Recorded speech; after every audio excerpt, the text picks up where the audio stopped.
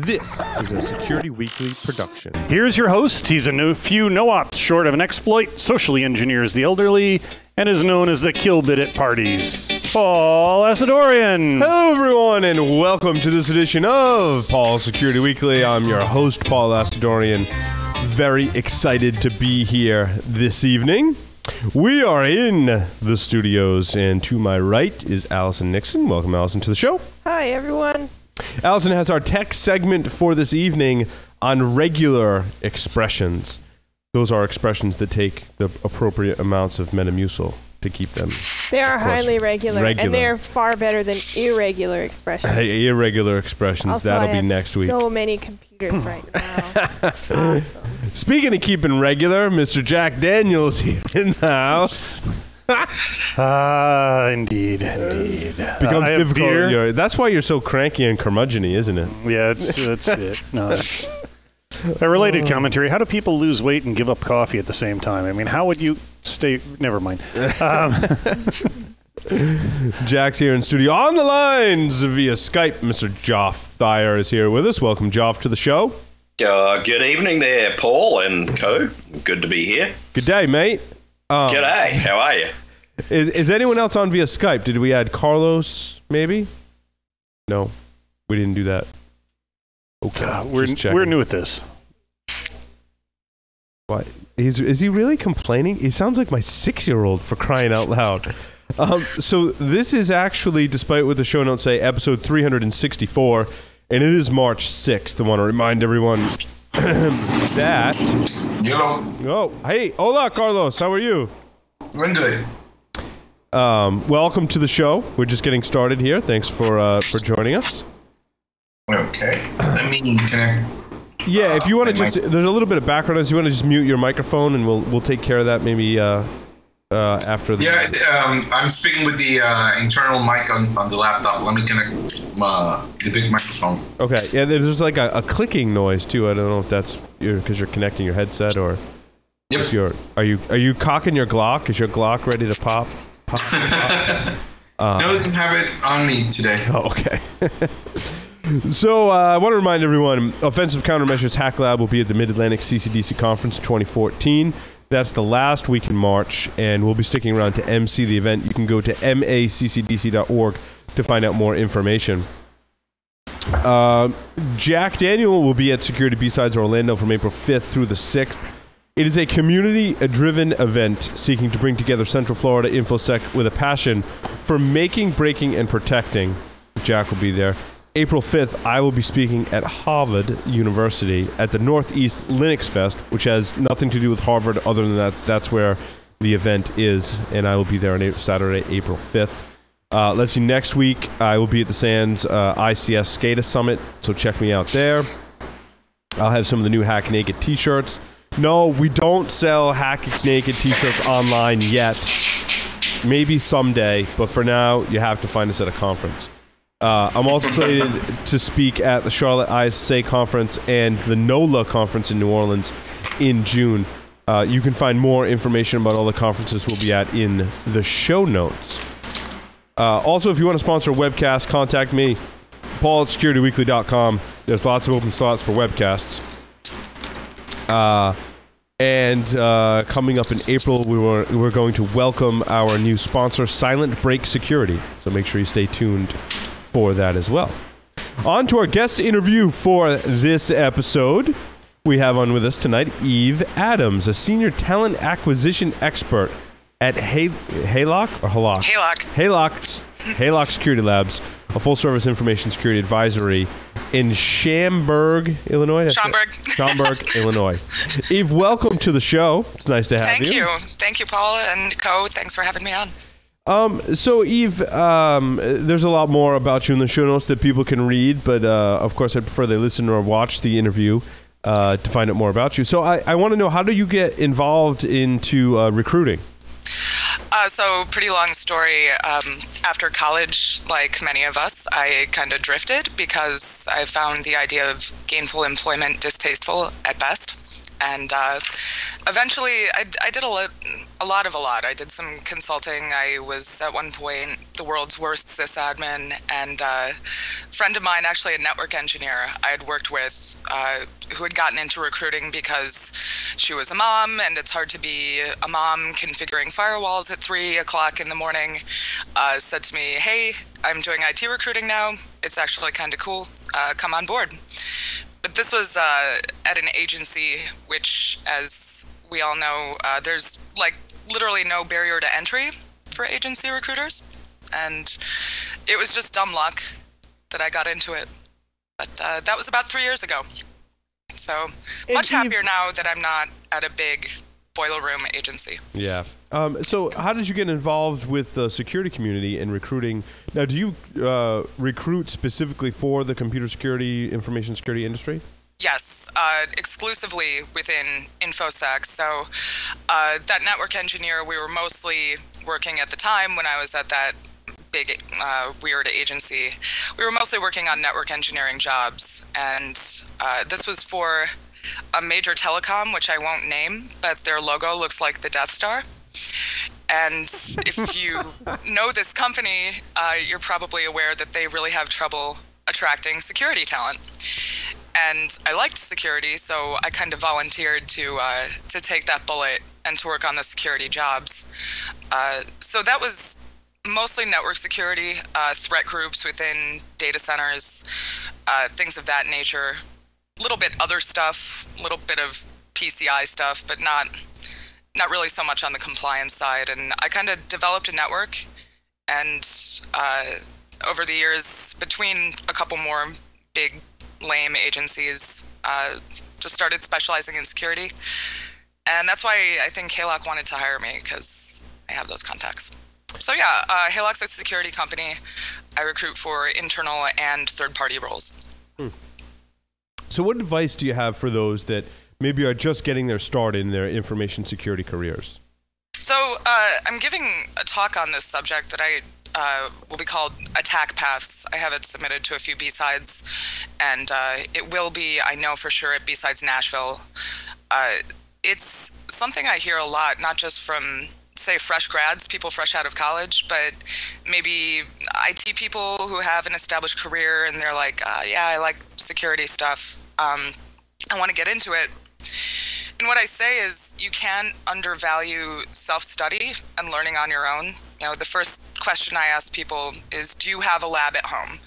Okay, what do you do with it? Are you, doing intentionally vulnerable sites? Are you doing anything like Joe McRae or Georgia Weidman's training? Have you looked into those? What are you reading? What types of online classes are you taking? And that's the type of stuff I really like to see on a resume, because not only does it show initiative, but it shows the mentality of a true security hobbyist, somebody who's passionate about this stuff, will do this stuff when they're not getting paid. And also, the quality of that training is really something funny. I look at too. It's really funny that you say that, because when I went on my one of the interviews early on in my career, they asked me if I had any experience with NFS, and I said, yeah, I run that at home. And they're like, what do you mean you run that at home? I'm like, oh, I brought a picture of my home security lab. Good. Yeah, and that's excellent. That's something that I would, maybe not bringing a picture, although that's pretty cool, but be prepared to talk about it. Yeah, I don't know. I think that could go either way, bringing a picture. I'm not sure. How you feel about that? That might not be the best job sec for yourself. It worked out for me. I got the job, but might not work for all situations. Yeah, absolutely. So that's a big thing. Certainly networking is something that I can't emphasize enough. Not just looking for people who might be hiring managers or recruiters. Go beyond that. Certainly go to events. B-sides I can't recommend highly enough for networking for people who want to get into the field. Local meetups, whether that be your DC chapter. I certainly have to give a shout out to BurbSec here in the Chicagoland area. Wait, that's not just about bourbon? No, it is not just about bourbon. In fact, believe it or not, there's not a ton of bourbon drinkers at BurbSec. It's mostly about beer. But I know a colleague of mine likes old fashions, so that love old fashions. Yeah, I have a little bit of addiction to old fashions. I love you too. Oh, never mind. But they have to have the orange. Oh yeah, orange bitters. It's the sugar. worst when you go to a bar and you order an old fashioned and some yutz gives it to you without an orange. I hate that. God, and maraschino cherries, like good maraschino cherries, not real real maraschinos from and a little Luxardo. bit of the juice from the maraschino cherries. Luxardo. It's got to say Luxardo on the bottle, or it's not a real maraschino. Yeah, Jack knows whereof he speaks. Jack's, I think, the undisputed authority on these matters. But and every old fashioned Jack gives me has roofies in it too, which is kind of a nice side effect. It's just a little extra twist. Yeah. Any other advice for people getting their start in information security? So you mentioned, have a lab at home, do self-study, and participate in local security groups. Yeah, network, get out there. And one thing I say to people is, don't be shy. The security community has, perhaps not entirely undeservedly, a reputation for being like, ooh, scary. Those guys are mean and cliquish and standoffish. And there can be an element of that. But I, on the whole, have found, and people who are looking to enter the industry, I think have found, we're really pretty friendly people who are eager to share information. We've got, in many senses, a pretty open source mentality about, helping to cultivate new talent and new blood. And I think that's fantastic. So, when you go to these meetups, don't be shy. Just say, hi, I'm Susie Blue. This is my background. Tell me what you can. I've got a friend who's a dev who has zero security background whatsoever, and he started coming to these meetups, and people are just all over him. Like, here's an OWASP tutorial you can look at. Oh, you're in .NET. What would be particularly pertinent to you? Stuff like that. I mean, people are pretty welcoming. And certainly, I mean, those are the big ones. Self-study, read all you can. Start to look at websites, start to look at dev tools on websites in the source code and say, oh, what do I recognize here that's scary? The opportunities for learning are pretty much everywhere you look. Now, Eve, what about certifications? I'm sure you must get asked this question a lot, right? Yep. How much value do you put in certifications, and how much effort do you recommend people put into certifications? And maybe just start with when you're first starting out in your career, right? Sure. People ask me all the time, what cert should I get? And I find that kind of frustrating. For even further, if I get a CEH, will that make me a good hacker? No, that's a totally different question than what certification should I get, right? And I'm like, what would make you a good hacker is if you sit your ass down in your lab and hack things and rinse and repeat for years and years and years and many long, lonely nights in your lab. But anyway, so certs, I mean, they don't hurt. I'm never going to turn up my nose at somebody because they have a CISSP or a GIAC or whatever cert you want to throw out there. It may show a certain level of dedication, like, oh, I paid a couple grand to do this course and to get this cert. But alone, they are 99% of the time practically worthless if you don't have that experience. And look, I mean, I am not the type of person who's going to say, oh, you don't have 3 to 5 years of experience with X technology, therefore no job for you. I've hired kids straight out of college with no work experience for pretty nice jobs, but that was because they had put the time in. The one cert I will say will certainly, it won't make me automatically hire a person, but will certainly pique my interest, is the OSCP, because that is an experiential cert that is pretty hard to get and does actually demonstrate some hacking ability. There are other ones I like. CEH and CISSP get bashed a lot. I do like the GIAC certs a lot, but in terms of importance, I think their importance is really overblown. It sounds to me like you want a candidate, and I agree with this, to be well-rounded, right? If someone comes to you and says, hey, I'm involved in my local security group. I've got a lab at home and I hack around, and I created a blog to talk about what I'm discovering in my lab, and I went off and I got a certification in security. It doesn't even matter which one, right? Yeah. And, I did an internship with XYZ company for a while. That would be an ideal candidate for you, right? Just getting their start, doing all those things. Yeah. Exactly. And when people come to me and they say, hey, I've got whatever cert, can I have a job now? I say no, because you clearly are looking for some kind of silver bullet, fast track way to get a job, and it doesn't demonstrate any actual real interest in security. Now, do you think that the value of a certification kind of diminishes as your career progresses?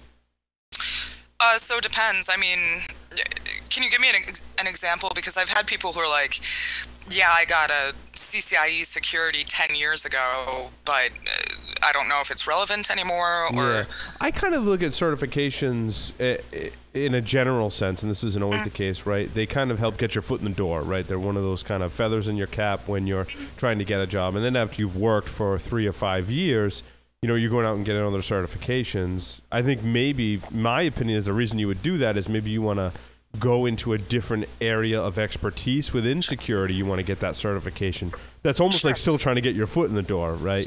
Yeah, so if, for instance, I'm coming back to the OSCP, so say you're a firewall jockey and you know a lot about infrastructural security, and now all of a sudden you want to be a pen tester.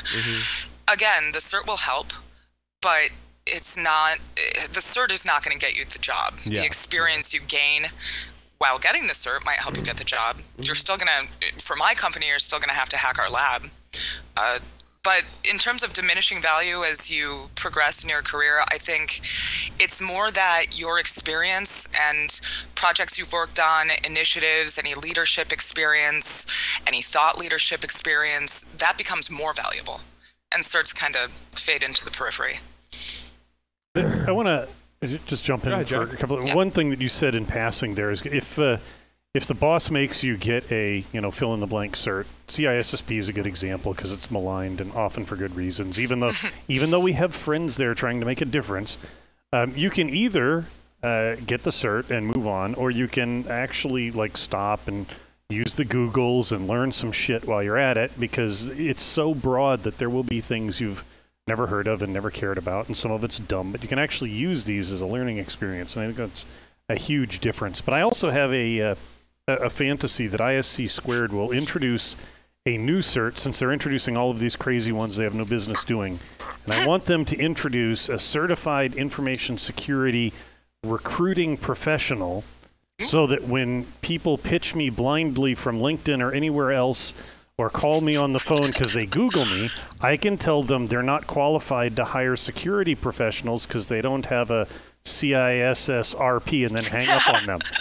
And that might go further to break the back of the CISSP than anything that ISC Squared can do. Jack, I applaud that idea. And if anyone at ISC Squared is listening, I would be delighted to consult with you on the formation of such a cert. However, my 1099 rate is $5,000 an hour. Worth every penny. So, hey, Paul, could I jump in with a question? Please do, John. Eve, I'm curious because I made this transition myself as to how you advise the kind of the mid-career IT professional who's coming from, let's say, a long systems administrator career, or perhaps a long network administrator career, and they're really interested in going in the security direction because that's where the cool stuff is. Of course, I'm showing my bias there, but it seems like so far you've talked about the early entrant kind of person, but what do you do with the mid-career folks? Sure, and I do plan to address this in my upcoming talks. Shameless self-promotion on those, but so in the exact same way you acquired your SA skills or your network engineering skills, when you're like a Cub desktop support person or you're a help desk guy, and you would actually talk to, the big intimidating network engineers like, oh, you're installing a core router. Can I watch you do that? Can I help you do that? In the same way, you got to be open to learning anything you can about security on the job. So, it might not be the most interesting thing to you personally. For instance, you hear that your organization is going through a PCI audit. Oh, God forbid, we all say, oh, boring, stupid. But you ride along on that. You say, hey, I'm interested in learning more about that. And then you can, in your next job interview, say, hey, I've been involved in PCI audits. If they're doing a firewall refresh, you ask if you can be involved in that. And sometimes for security reasons, you won't be allowed to be, but become a pest about learning everything on the job that you can while you're doing that self-study, just as you would if you were a fresh entrant into the field. Does that make sense? Yeah, absolutely. Absolutely. Yeah. Good answer. And I have a question, kind of comment. How do you feel about what I call the technology religions? I've been doing a lot of interviews recently since I'm hiring several people for my team. Sure. And many times when people come into the interview, I start telling them, well, for the position, we need you to know several operating systems, several scripting languages. And I've had cases when people go, oh, I'm a Windows guy, oh, I'm a Linux guy, or I'm a Python guy, or I wouldn't do Ruby. And immediately I just discard them. I go like, sure. Leave technical religion outside. You should be able to kind of adjust to any environment. Know the basics, be willing to learn, be willing to jump in. How do you feel about that? And the other one is, many times, why do people don't put their GitHub or their Bitbucket in their resumes? They should put that. That's one of the first things that we get in back and forth. I'm sorry. Go ahead. Get one. Talking over you. Oh, no problem. Oh. Starting with your last question, I absolutely advise people to put their GitHub or their Bitbucket, or even, links to blog articles or links to exploits they've published, or, anything like that, anything that demonstrates things that you've actually done. But yeah, I want to see your repo. I want to see your code. That would be fantastic. Is that so? Yeah. What other tips do you have for the resume? I know I had a question there about what tips do you have for the resume. That's obviously a great tip. Is it almost like are we breaking away from the traditional resume and going to something a little more dynamic? I want to get to that, but I want to answer the first question first. So if people are tech partisans, and heck, I'm a tech partisan. It says right there in my bio, I'm a big Linux fangirl. I will generally prefer anything open source, and I kind of hate Microsoft. But wait, VI or Emacs? Dude, VI. Oh, thank God. Oh, okay. I love this girl. Continue. Emacs, do I look like a masochist? Yeah. I think that that tech partisanship really bespeaks just a poor attitude more than anything else. I mean, yeah, you can be, a big floss person all you want, or you can say, I don't like Ruby, but you know what? What if you get into a situation where you need Ruby? And you probably will. So, people who refuse to learn, that's essentially what they're saying. I refuse to learn. Why would I hire somebody who refuses to learn? When it comes to Emacs, then, I've never read into a situation where I had to use Emacs. Dude, you would be surprised how many people I have gotten resumes when I ask them about Emacs or VI. They got an answer from reverse engineers and exploit developers that say Emacs. Well, I don't know. I suppose in theory there could be a situation where you had to use Emacs. I suppose. I'm drawing a blank on what that would be, but... the way I see it is they're tools. I like the mentality where people, at least for work, for what they do as a hobby, they can have a passion. My passion is writing in Ruby, Python, and PowerShell.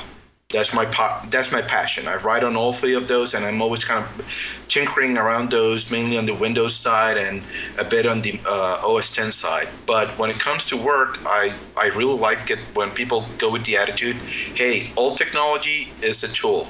They're just a bunch of tools, and I'll pick the right one for the right job. But what's funny? That's true of any position. I mean, if you are in a professional context and you refuse to do what you need to do in order to do your job and to cover your responsibilities, I mean, that, like I say, that's an attitude problem. And it's the same regardless of tools.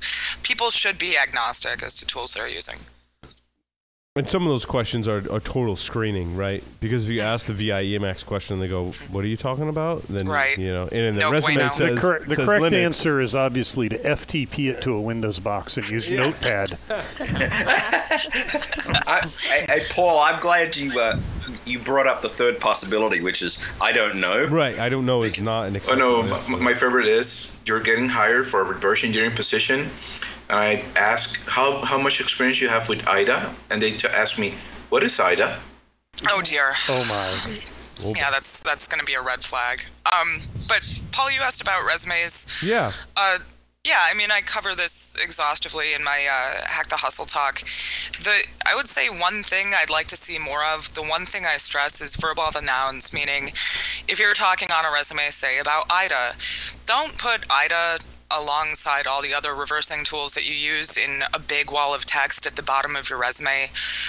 Attach a verb to it, like used IDA for reverse engineering on such and such projects, and this is some of the malware I was working with, and this is how I incorporated reading assembly into it. I feel like the wall of text of technologies really does you no good. I'd rather see like a slideshow or something. I don't know. I think the traditional resume is kind of outdated that's now. interesting. So I have a lot of people say to me, oh, I don't need a resume. I am too famous for that. Or I don't need a resume. I have LinkedIn. Or just go look at my GitHub and you'll see how great I am. That's fine. But a resume may be nothing but a formality, but it's still a formality. It's still like wearing pants to the interview. You may not want to, but you still should. So you still need that text-based one-page piece of paper that consists of your resume, in other words. It may not be strictly necessary for everyone, but I still think it's a best practice to have one. Just so that, I mean, once again, if it's an HR hoop you got to jump through, you're right. And I got no more love for HR than anybody else, but if it's, a formality that you have to observe, just do it. Don't let that get in your way. Yeah, don't step too. I was trying to see how far outside the box I could step before you kind of said, no, you got to kind of have like a paper-based text. In my case, I just want to see in a resume the highlights of your career. What do you think is important? Where do you think you're good at?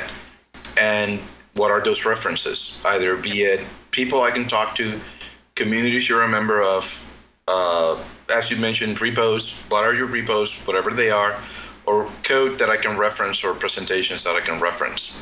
But at least include the highlights so I know I can get an idea of this candidate before I actually do the phone call. That's the advantage of the resume. The highlight reel would be so awesome to have a video with flying... No, never mind.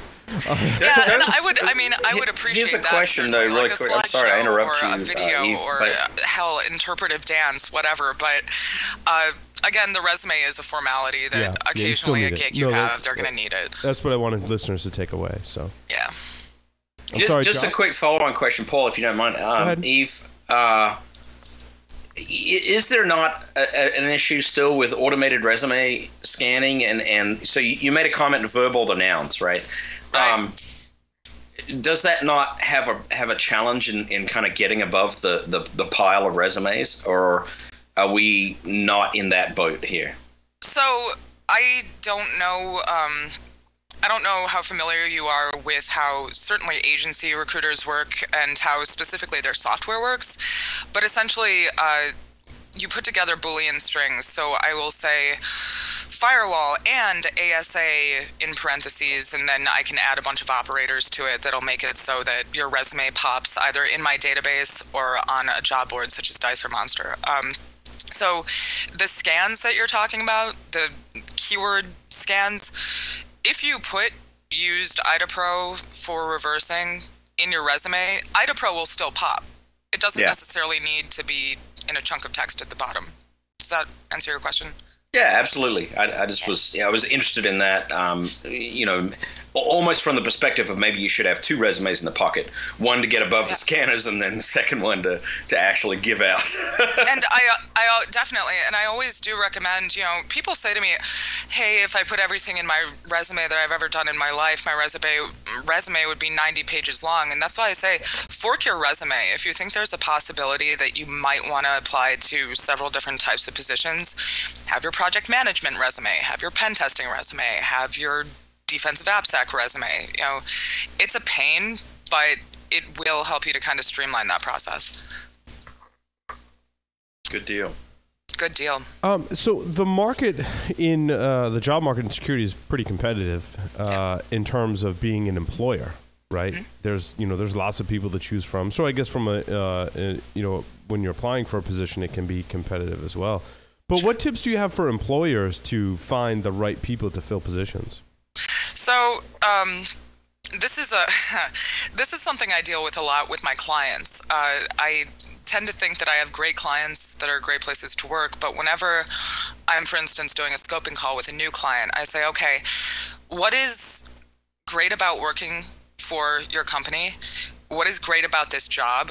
Why would I want this job? How can I sell this job to somebody? How can I make this an attractive position for somebody? And I feel like a lot of companies are so focused on how bad they need security talent that they lose sight of why a security professional would want to work there.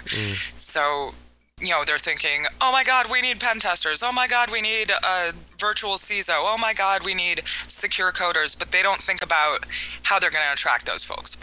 So what I would encourage all hiring managers, and certainly recruiters, and hiring managers who are working with recruiters to do, and to keep front of mind is, you know, why would a security person who have 0.9% unemployment in calendar year 2012, who in many cases can write their own checks, who in most cases have very comfortable, very lucrative positions, why would they want to make a move to your company? That's the number one thing you got to think about. For us, it would be you don't have to wear pants to work, which is that is a definite prerequisite that I would certainly include in all future job descriptions. Excellent. Yeah. So in honor of this episode, Eve, I actually did post a new position or two to the website. So we are looking for an executive producer. So excellent. I would apply, but the job description seemed to entail a lot of being organized and coordinating things, and that is that, huh? Those are not my core competencies. Interesting how we have to hire someone that is organized. So. That ain't me. So, Eve, let's take someone that is working a job, whether in security or not, right? They want to get into security maybe, or go to a different area of security, move up in the security field they're already working in, but they're not happy with their job. What are the top things they can do to start making a move? I think a lot of people kind of, you know, get stuck in the rut, and they're like, I don't even know what to do to make the first step to changing my situation, and they feel stuck. Yeah, so not at the risk of sounding like a broken record, networking, certainly, talking to people, if only to take the pulse of what's out there, if only to say, hey, how did you get your current job? What does your company look for? Do you know of any openings? What would you suggest I do as somebody who is where I want to go next? That's major. Make sure your skills are current. And this doesn't necessarily mean you have to go out and learn all the newest, hottest scripting languages or familiarize yourself with all the state-of-the-art tools that are out there, but make sure that you bring at least something to the table that is involved in positions that you're going for. So if you think you want to be a pen tester next, then make sure you actually know something that would be valuable on a pen testing engagement. I see a lot of people saying, for instance, you know, but I know about security. I know how it's done. Well, have you ever done it? No. So then you need to go back to the self-study. Then you need to go back to sharpening up your skills and making sure they're applicable to the position you want to be in. What are some of the highest paying positions in security and why? I'm just curious. That's an interesting question. If you want a short answer, I would say the most lucrative gig on my desk right now is for a managing director with application security experience, and that's, you're looking at like the 300,000+. But I have heard of positions that pay a lot more. You will often see some pretty plush gigs in consulting, and this is generally on an hourly basis because you can charge $500, $1,000 an hour depending on what you're doing. I've seen secure coding be extremely lucrative. This would be developers with security front of mind. Any consulting that is on a very specific product from certain vendors, where I'm sure we can all think of product vendors that charge a ludicrous amount of money for implementations, upgrades, and maintenance. that's a very specific skill set. So if you can demonstrate that you're a subject matter expert in one of those can be pretty plush. Who are the happiest people in our industry? Aside from, is anybody happy in our industry? Aside from Jack, of course, right? I think that is an excellent question. I'm not sure I can answer that because I know,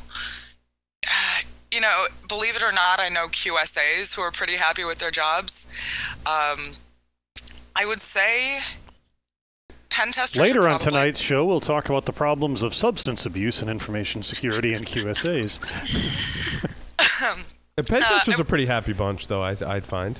Yeah. Well, until I would they say have to pen write testers the are probably the grouchiest, but that's because they, of course, have that delightful air of superiority about them that we all enjoy so much. Well, evangelists. I think they have to write reports, That too. That too, and they all love writing reports. Not grouchy.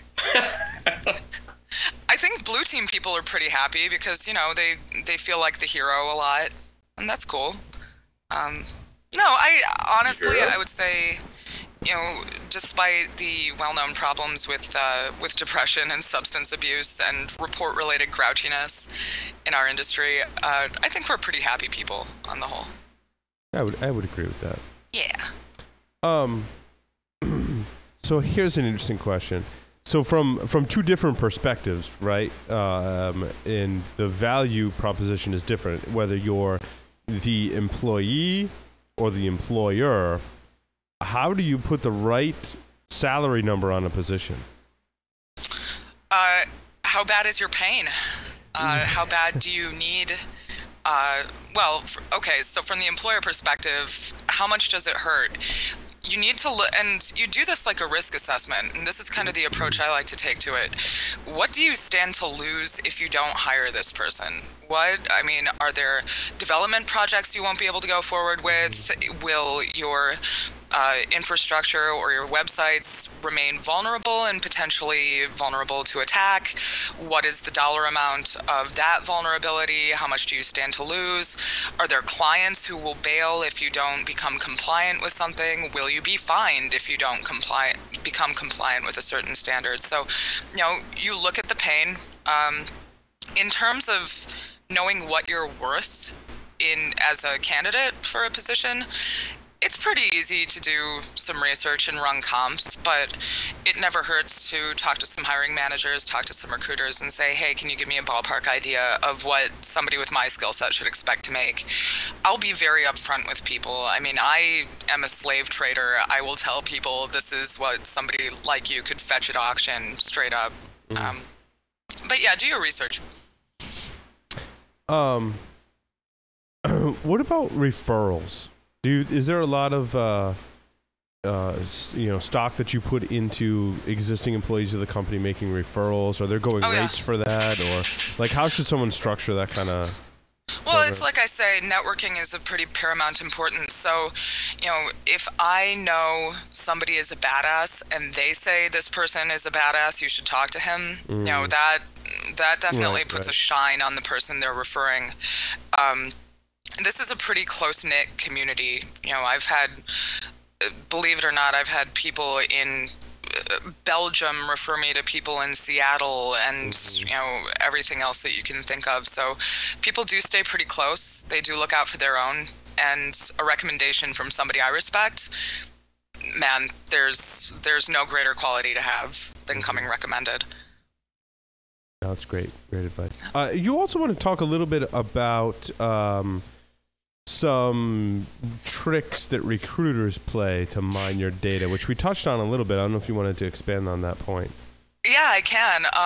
So I think a lot of people underestimate not necessarily the intelligence of recruiters because, let's face it, a lot of recruiters really are not that bright. But I think the level of sneakiness and the level of research that a lot of recruiters will do on a prospective candidate. So, I've had candidates for positions where I Google their name and the first thing that pops up is a photo of them smoking a giant blunt. I'm like, how do you have Google results that when you search for your name that comes up? It's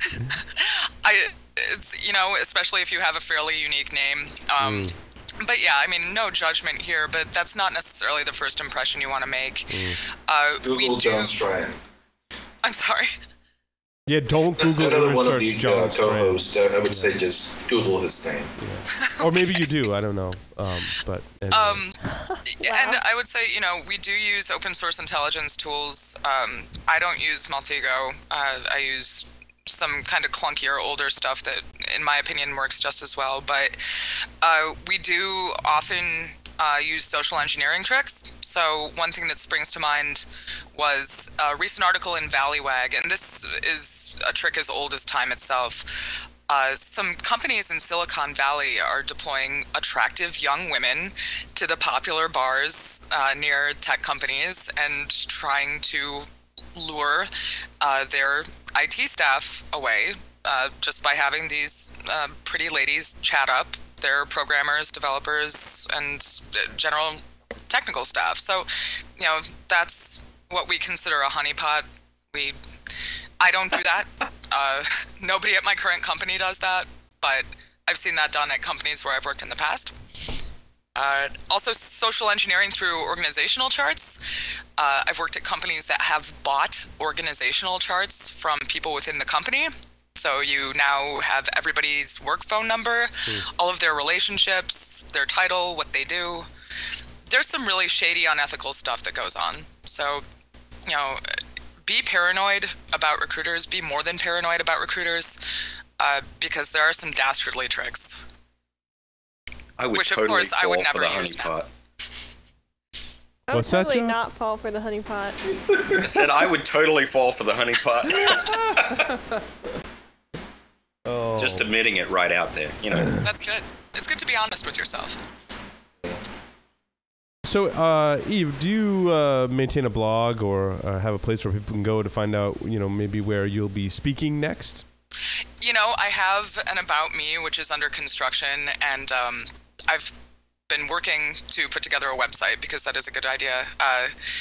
So where I will be speaking in the very near future, I will be, as I said, at B-Sides Nashville, fingers crossed, B-Side Chicago, which is one of my favorite events ever. Have to give props to Circle City Con, which is coming up in Indianapolis. I will be doing resume training there and a workshop on interviewing, job career strategies for security professionals. That's at circlecitycon.com. You should check it out. But other than that, no, I've been pretty lax about my web presence. I do blog on Halok's website, which is halok.com. Check that out. And that's H-A-L-O-C-K. Yep, correct. Just in case someone wanted to try some ridiculous spelling of that. There's a lot of different ways you could spell that, right? It's true. So, are you ready to play 5 questions with Security Weekly? I would be lying if I said I was ready, but I am willing. You're never truly ready. No. 3 words to describe yourself. Oh, boy. Shameless flesh peddler.